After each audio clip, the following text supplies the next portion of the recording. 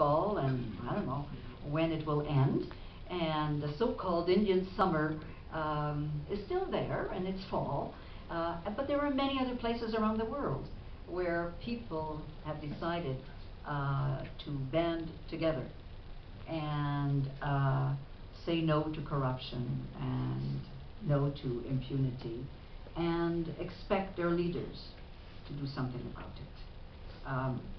So therefore the cost is being felt around the world, and we of course know that the financial cost is huge, assessed at about 1.3 trillion US a year, which disappears in bribes, in illicit trade, in tax evasion.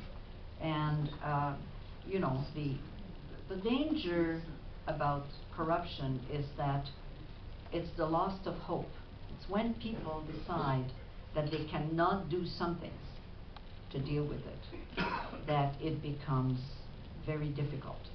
Or when bribery becomes what is seen as a normative value as opposed to the opposite. So I think that you know, beyond the financial development, the cost that is, beyond depriving citizens of services as we see around the world, as right to a health, right to education, right to livelihood, a right to life itself, because we know that corruption kills. I think that corruption robs people of their dignity.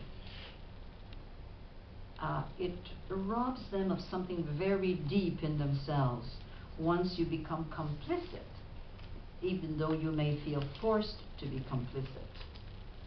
If you're taking your child who is very ill and you're asked or expect to put money under the table.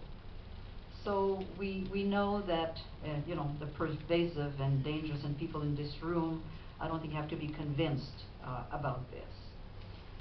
I'd like to deal with the cultural aspect both from people, governments, business, and a number of other areas. But because I think we have seen that until people decide that this is no longer acceptable, it's very difficult to really have a sustainable change.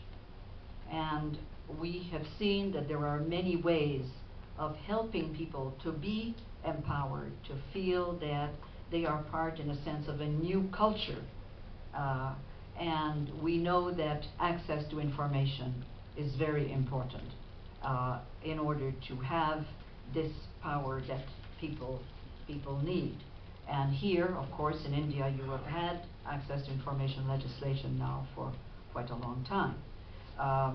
We also know that this is a way of being able to find information to counter bribery and to deal with it.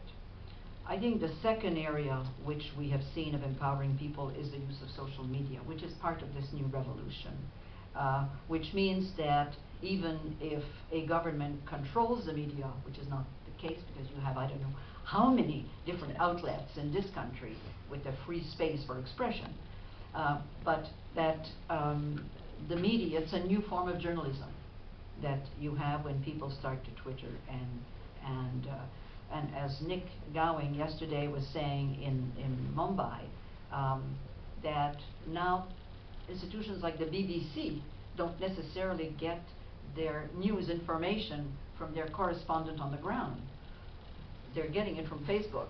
They're getting it from you know, checking on their computer and seeing that somebody has been able to take a picture using their BlackBerry or telephone and so on. So that is something very new, which can be destabilizing in a country, but which can be used as a force for good to empower people.